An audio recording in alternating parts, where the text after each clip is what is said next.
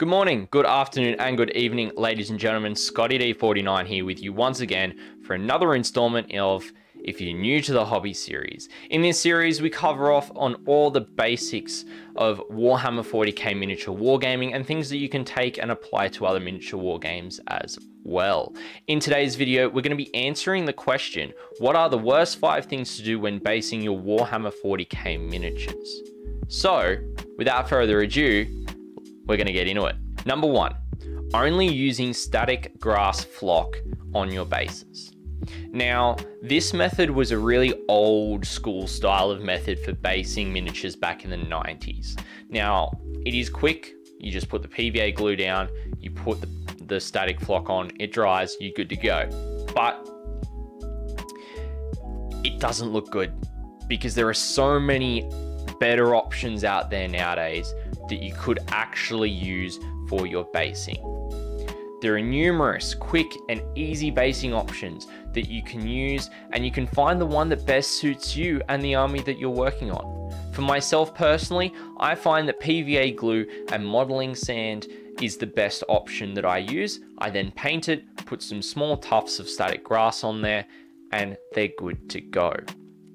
However, you can find the techniques that work for you or the basing style that also works for you through different materials, through different paint schemes, different styles of applying the basing, or even using sculpted resin or plastic bases as well, instead of actually using PVA and sand as well. So it all comes down to what you would prefer to use, but do something more than just static grass on bases. Number 2, using Games Workshop texture paints. Now, for everyone out there that's gonna cry bloody murder at me for saying don't use these Games Workshop texture paints, hear me out. Now, if you're new to the hobby, you're gonna have limited funds, and I've touched on this aspect before. You're probably not wanting to go with the texture paints, and here's why. For a 24mm pot, at least here in Australia, it's around $11, $12. There are cheaper alternatives because a small 24mm pot will not go for an entire army. It will not cover maybe 20 models if you're lucky. Now, I can be wrong. I've never used the texture paint myself. I'm purely looking at it from a value for money aspect.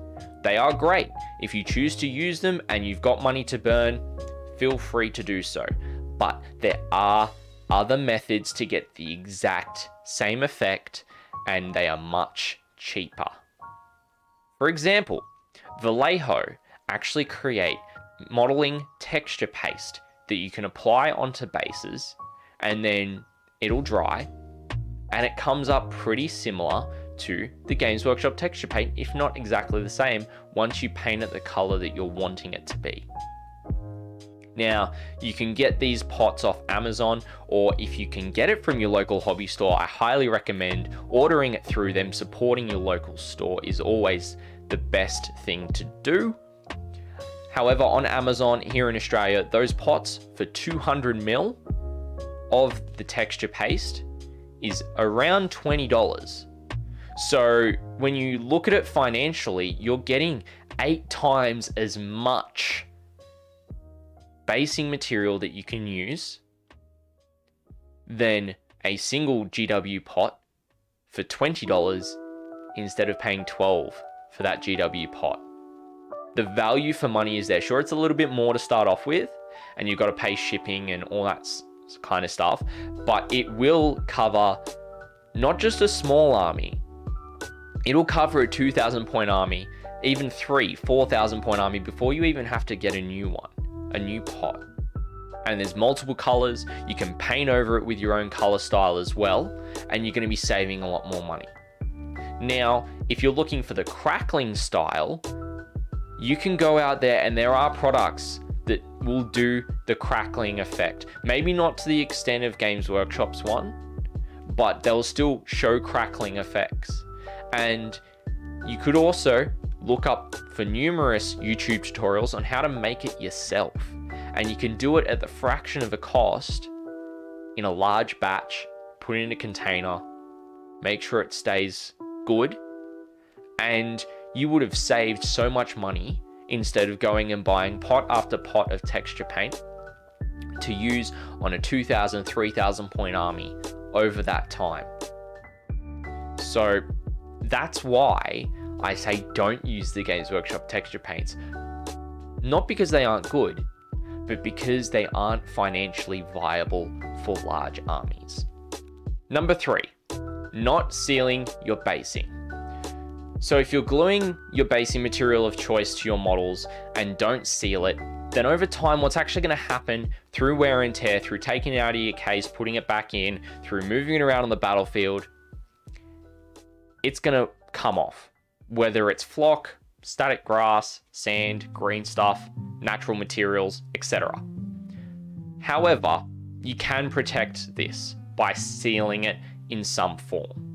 Depending on what you've chosen as your basing material, there are a couple of different ways that you can actually seal it.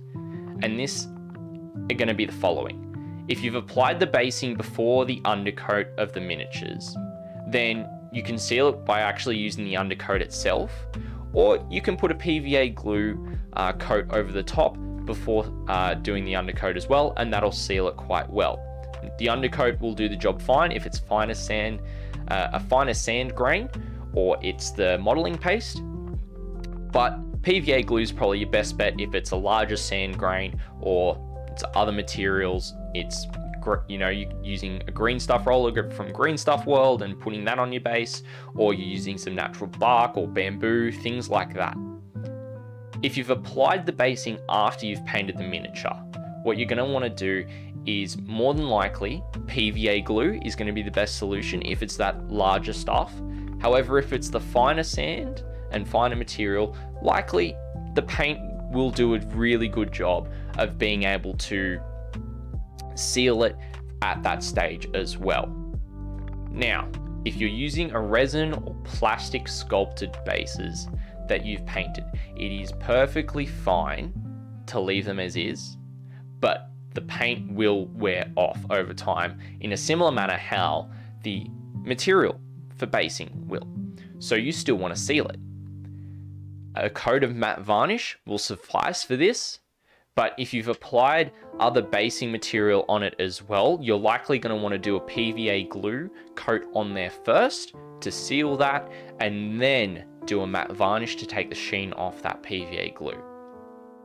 So with all these various different basing methods, you always in some form want to seal them so that they stay as close as possible to how they have finished. Number 4, doing your basing before attaching the miniatures to their bases.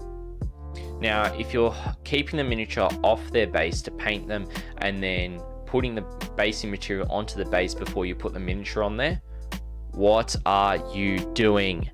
Seriously. You should always be putting the miniature back onto its base before putting the basing material on there. The reason why is it's a plastic base, so having a plastic miniature, it'll have the best contact adhesion. Now, of course, I understand if it's a fine cast or a metal miniature, it might necessarily work the same way, but it's still best to glue the miniature on there first, because then what you'll end up doing is you'll know where the footprint of that miniature is, where they're standing, and you'll be able to put the basing around it.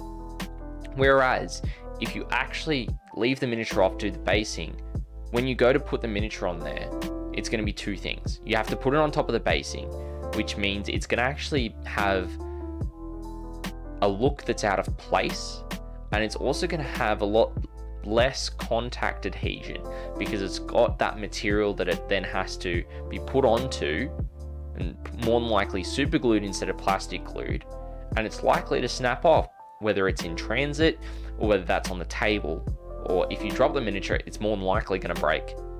So by gluing the miniature onto its base before you put the basing material on, not only stops it from breaking, it means it looks in place in the material that you put on it and the scene you're creating, and it's less likely, and a heck of a lot less likely, to snap off. However, if you are using pre-sculpted bases that are either plastic or resin, this does not apply.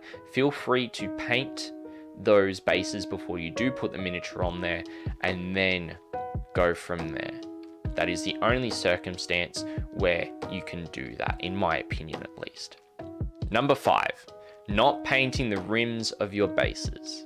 If you've gone to all this trouble of doing your nice bases across an entire army, you've dry brushed them to 2 layers over top of another coat of paint, you put some static grass on there and they're looking great, but you haven't painted the rims of their bases, they're not finished. Because if you look at it as a whole, you could have dry brush marks around the rims and it doesn't look clean.